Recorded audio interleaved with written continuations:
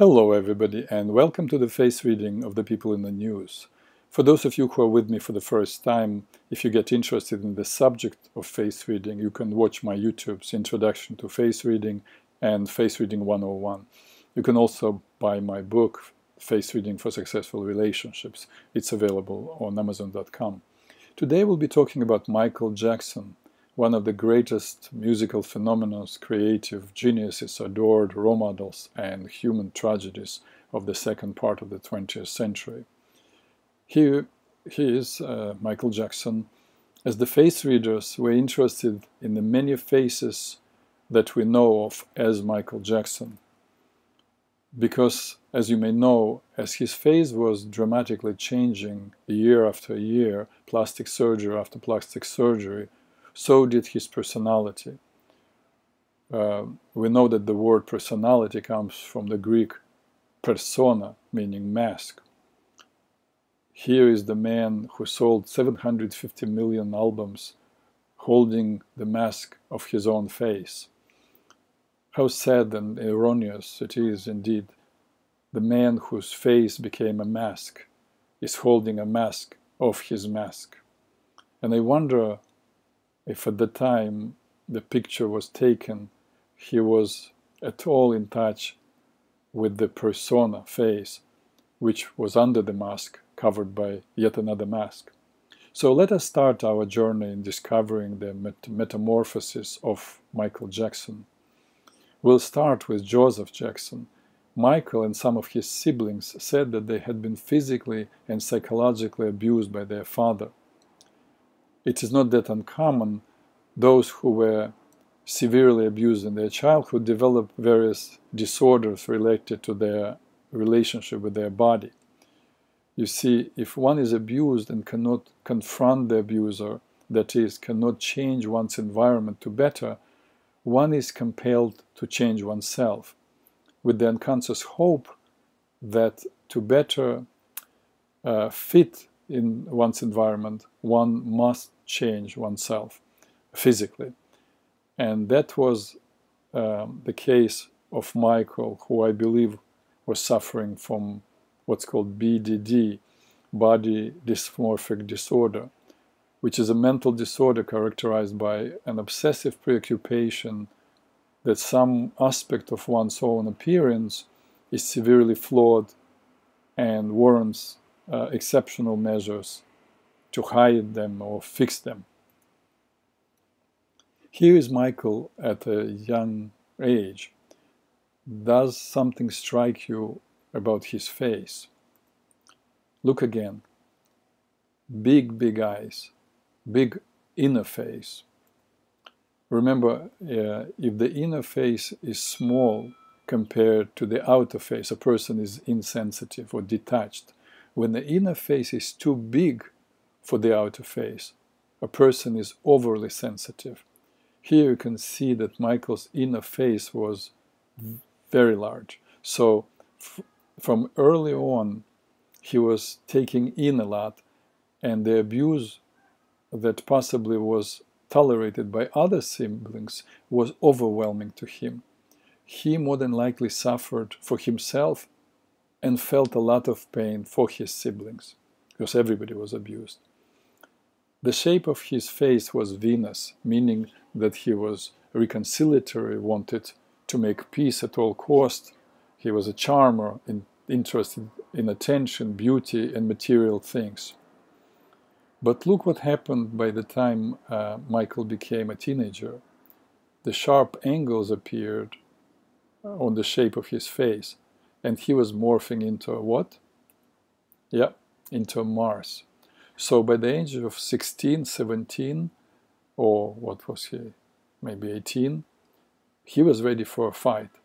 He had less patience, as the Mars did not care about being attractive to others or being appropriate. He was on a war path. And knowing his family history, we can assume that he was ready to rebel against his father. But that was when all this ended. Around that time, the fighting spirit also disappeared. Later, when we look at Michael's profile, his temperament, his energy type, we may better understand why he ran out of his Mars fighting spirit. Instead of fighting the war with the outside, Michael began a fight with perfecting himself. Call it anger turned inward. And the era of plastic surgery, unfortunately, began. The period that only ended with Michael's death.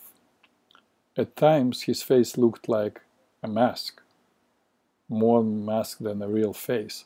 But remember, under the mask that was covering another mask and another mask was a real, very sensitive and confused person.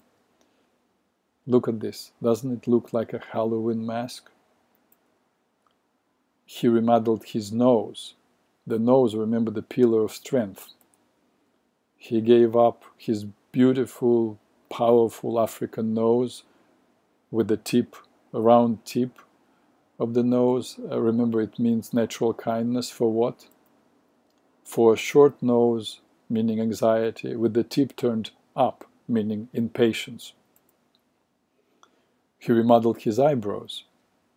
Eyebrows tell us about the energy level. Look from left to right. As a boy, he started with the healthy, full, curved eyebrows. Later, they became triangular, meaning that Michael was learning to become a diplomat or trickster. And on the picture on the right, Michael was already in his 30s.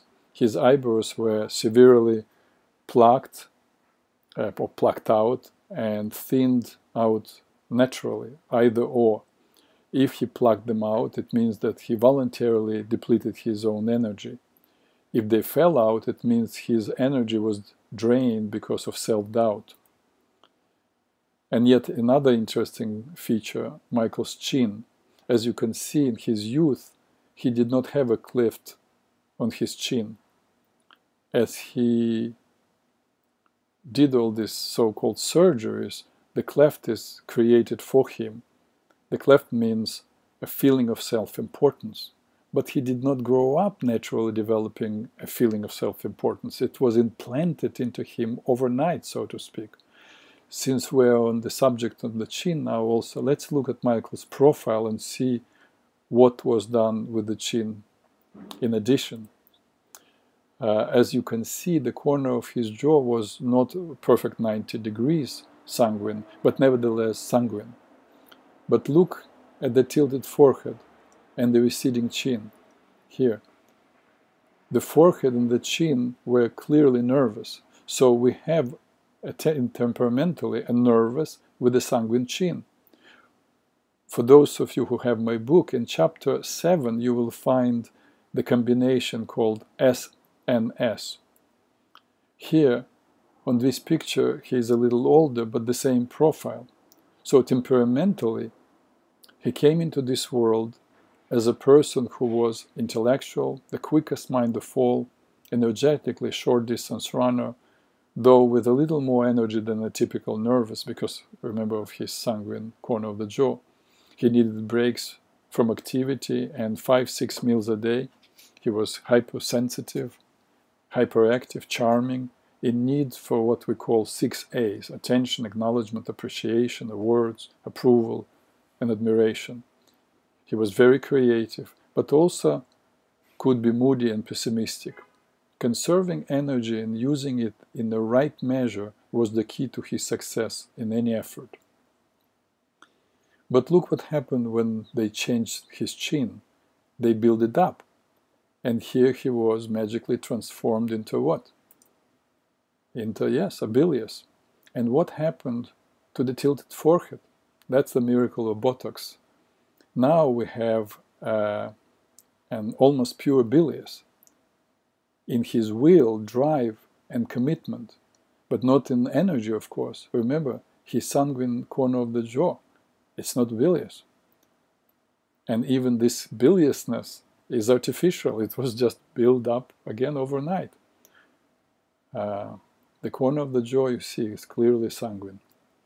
So we have here the will, the artificial drive of the bilious, and the energy of the sanguine. which could not, or who could not keep up, of course, with the constant demands of the planner and the doer bilious, because it's really not real bilious. Particularly with the newborn bilious, really did not know himself, not energetically and not personality-wise. So no wonder that Michael needed to live on painkillers, which eventually killed him.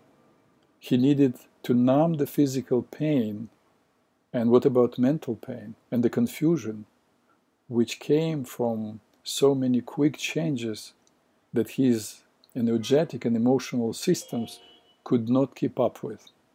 Of course, I will not claim that I have the full knowledge or even understanding of why he had to leave this world so soon. But from morphological perspective, all those artificial changes that Michael attempted to make were disaster waiting for a place and time to happen. And they possibly were one of the components that led to his premature end. Yes, we'll remember his beautiful face and creative genius that Michael Jackson was. The music, the dance, the passion. And let us also remember the lessons we can learn from his rich, poor, and tragic journey. And that is all for Michael Jackson. Thank you for being with me today. Peace to all who want to live in peace.